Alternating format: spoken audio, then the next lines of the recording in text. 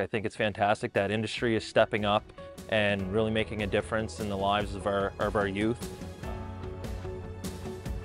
Well, I'm Serge Landry, Vice President and General Manager of A.L.P.A Equipment. Well, we're here today because we participate in the Go Beyond campaign and donating $250,000 through the process of purchasing the land-rich harvester with the ponds ahead. Our industry, the forest industry, needs more operators, more trainers, and I think NBCC is the tool that we have in New Brunswick and in the Maritime to do this. So being part of it was important for us. I'm Sonny Newman, and I'm the Business Development Manager here at NBCC Miramichi. Serge and the team at A.L.P.A have been fantastic partners. They're always there for us. This great piece of equipment behind us, it separates our program from any other program in Atlantic Canada. Our students are training on the most up-to-date, best equipment around.